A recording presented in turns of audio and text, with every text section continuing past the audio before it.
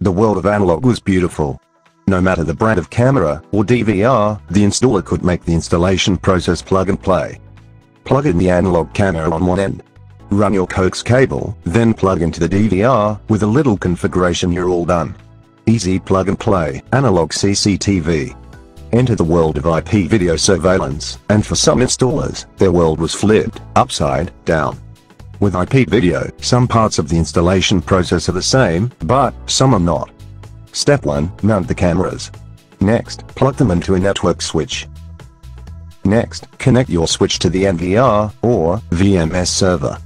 Now, you have to go to each individual web page of each individual IP camera and configure an IP address, motion detection, image quality settings, and username and password.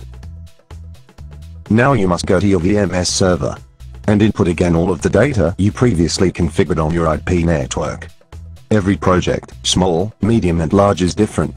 So all these steps to configure an IP camera system can be easily misjudged or forgotten.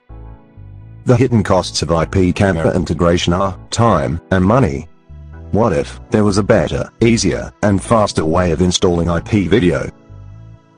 Introducing sentryView, the world's first universal camera configuration tool for IP video surveillance.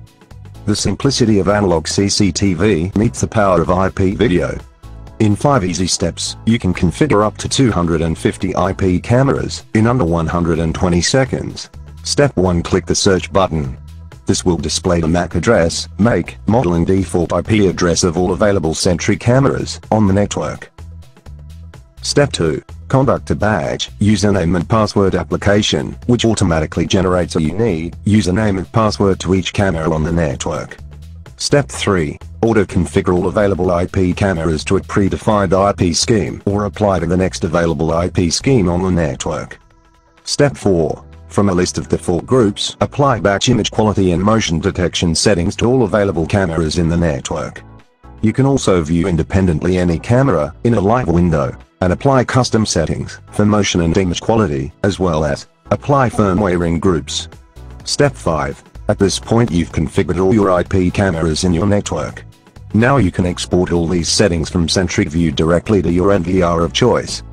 You also have the option to export all your settings to a text or Excel database file you can hand deliver to the user for safekeeping.